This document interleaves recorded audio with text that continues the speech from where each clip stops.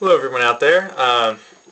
Since I have a camera again, I'm going to start doing a lot more videos. You probably already saw my tour of my room 3.0 earlier this morning. And this video I'm just going to review the internet radio feature of the PSP firmware 3.80 or 3.82. So basically, here's my PSP.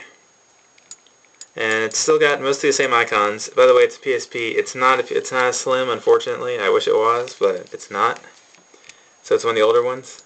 So the Slim might have slightly increased performance. But anyway, internet radio, you access it by going there. And I prefer 1.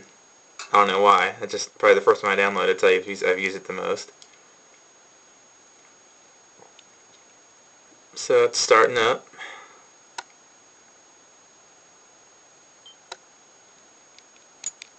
And actually this runs just like, if any of you use any of the portals for the PSP, it runs just like that, basically. It's just like a web page that's cached on your memory stick, and it loads into your memory. And it just links basically to Shoutcast, internet radio provider. And you can see it's taking a while to load up, and that's why I said on the Slim it's going to have increased performance. Because it's taking a while. But there goes my music. Some German metal or something. Sometimes the stations on this internet radio player aren't always exact, so I mean, I've turned in for J-pop and I've gotten techno, or vice versa, so you never know. But here's all of our choices here.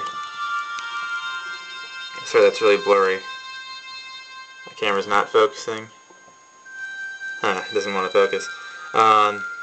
Here, we'll switch over to techno, just so you can hear what the difference sounds like when like stuff switches.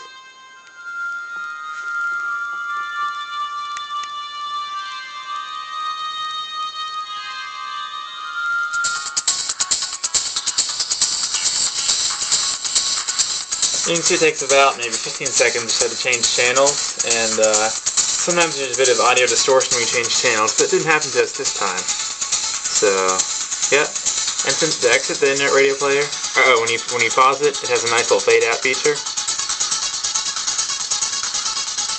where it just fades out, then it'll fade back in. But, yep. Okay, so I'm going to close that, and it'll actually say, there's actually a way to, let me show you that really fast. Let me restart this, sorry. There's actually a way to kind of hack it so you can listen to music. It's not really a hack, but so you can listen to music while you're on the internet. What you need to do is you need to save your home page as a search engine like Google or Yahoo. I'm using a custom portal called Boombox as my, and I did not have anything to do with making that. That's someone else's property. But I'm using a custom portal called Boombox to make mine. So see what you do is you're going to want to go to, see, favorites is blocked off there, and all that history and favorites are blocked, but home is open. So you're going to want to go to a different tab, then hit that, then hit home, and now it's going to go over to Boombox for me. And the address for that, if you want to get that, it's at http echorecoding.net, and it's PSP only, so don't try to visit it in your web browser because you won't get anything. And there's Boombox. You can see it has links to Google, Faves, Dig, all that stuff on the bottom. So I'm going to go to PSU, which is like the best site in the world for PlayStation enthusiasts. And there we go. We're accessing the PSP version of that with music playing in the background. So that's a way to hack it, so you can listen. So you can go to regular websites without, because you can see the address entry bar is grayed out, and I can't access it. So that's one way to hack it. But I'm going to close that.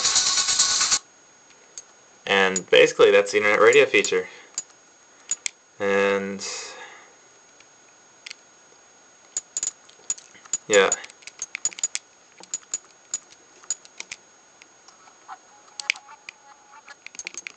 So there's no telling what we're going to see in firmware 4.0, but a lot of people are saying we're going to see possibly a by the way, this is my PS3 here. A lot of people are saying we're going to possibly see probably Skype or we're going to see Skype for the Slim only. So it's going to leave my PSP Fat kind of out of luck there, unfortunately, and that sucks. But I'm looking forward to the next update. It should carry a lot of interesting features with it. That's the good thing about Sony and their products. I mean, the PSP can be modularly updated. I mean, it's an organic product because it evolves constantly. I mean, it's not like, I mean, if you still had the same firmware you had 4 years ago when the PSP came out, I mean, we wouldn't even have an internet browser, and we'd have like half the features we have now. So I mean, the PSP, I mean, every new firmware update improves it so much, and I really appreciate Sony for making this thing updatable. And I mean, the PS3 too. I mean, Sony gave us DivX, and they gave us Linux support. They gave us all that stuff. So it's awesome that the support from Sony, and that's why I love Sony. And they're really my favorite company, besides Apple. But I'm running a Windows PC, but I'm gonna get a Mac Pro or MacBook Pro pretty soon when I get back from boot camp, because you know, if you haven't heard already, I'm going to the Marine Corps in 4 months. So I'm looking forward to that, and probably buy a Mac Pro after that. So that should be cool. And I'm hoping to get a job in the Marine Corps as a tactical network specialist. So I've worked a lot with computers, like programming and stuff. So hopefully all that will tie in to what I've done with computers already, and just help me in what I want to major in, computer science. So, yep, that's my video. Thanks for watching.